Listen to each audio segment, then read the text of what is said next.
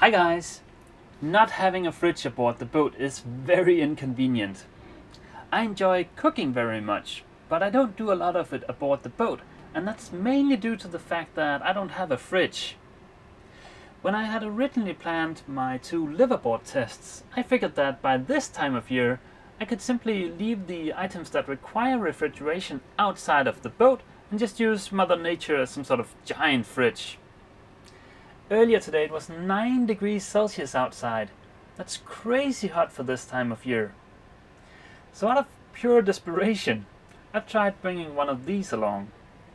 This is a thermoelectric cooler, meaning that it doesn't have a compressor. These are pretty horrible. At least the ones I know of are pretty horrible. They all seem to have similar drawbacks in that they can't cool below 20 degrees Celsius under the surrounding temperature, meaning that if you were to bring that box out on a hot sunny day where it's 30 degrees outside, the temperature inside the box wouldn't go under 10 degrees Celsius. That's way too hot for a fridge. Number 2, they take a really long time to cool down whatever you put inside of them. And number 3, they are extremely noisy.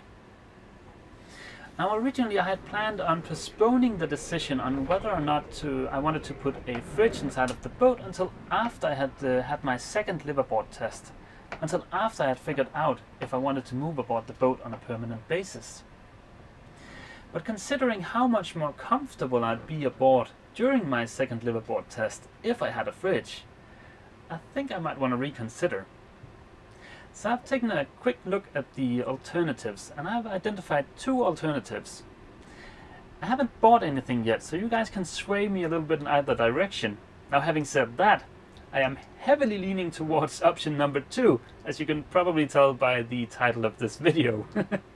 Option number 1 is going to be a cooler box with a compressor. So sort of like this one, but only with a compressor. I could keep it in the quarter berth. And I guess one of the upside is that it's easier to install, and I could bring it along with me to my next boat if I should ever upgrade to a bigger boat.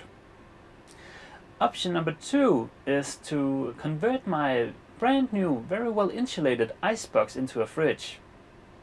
That would save a lot of space inside of the boat, and judging by the small size of my Icebox and by how well insulated it is, it wouldn't require a lot of energy to keep it cooled down. Also a big plus would be if I ever wanted to sell the boat. I'm guessing having a built-in fridge would be a good thing. I don't think I'd get my money back, but it might be easier to find a buyer for the boat. If I want to convert the Icebox into a fridge, I'll need to find a suitable kit. And the amount of suitable kits available are going to be highly limited by the small size of my Icebox. So the first step is to measure the internal dimensions of the Icebox to see if I can find a kit with a cold plate that would actually fit inside of my tiny Icebox. So let's head over and take some measurements. So here we have my Icebox. As you can tell, it's rather small. Now this is a 2-liter bottle, and as you can tell, there's not a lot of space in there. But I think that's okay, because I don't really need a lot of space inside the fridge. I'm not going to keep many items in there, so I think it's going to be okay. Now the Icebox is built out of these 50mm thick blocks of foam, and these foam blocks are actually made specifically for this purpose. But let's go ahead and take some quick measurements. So that's about 30 centimeters, and that's about 35, and then we have a lip of about 2.5 centimeters. When looking online, there are 2 possible options. There's either this isotherm one, or there's this Waco one. Now the isotherm one has a slightly larger cold plate at 35 by 25 centimeters, whereas the Waco one is 27 by 24 centimeters. But the isotherm one is actually $100 cheaper than the Waco one. I'll add links to both of them in the description, and I'd love to hear which one you guys would choose.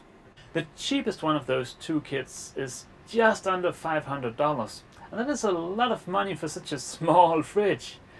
but having it aboard for my second liveaboard test would be a big step up. I don't really see using the thermoelectric cooler box as an option because it's really not possible to sleep when it's on. I guess I could build some kind of enclosure for it out in the cockpit and keep it out there, but yeah. Also, having a real fridge aboard would be a big step up when going cruising this summer. As you can probably tell, I'm sort of leaning towards ordering one of the two kits. But I'm gonna think about it for a couple of days and see if I still want to do it then. But I'd love to hear what you guys think I should do. Okay guys, I'm gonna take Yukul for a walk, so that's it for this time. As always, feel free to leave a comment, and if you've enjoyed this video, please consider giving me a thumbs up. See you!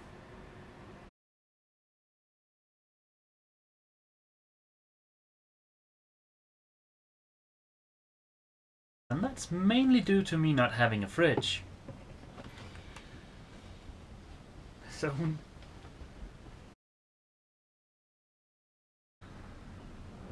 Hi guys! Not having... No, I don't have a fridge.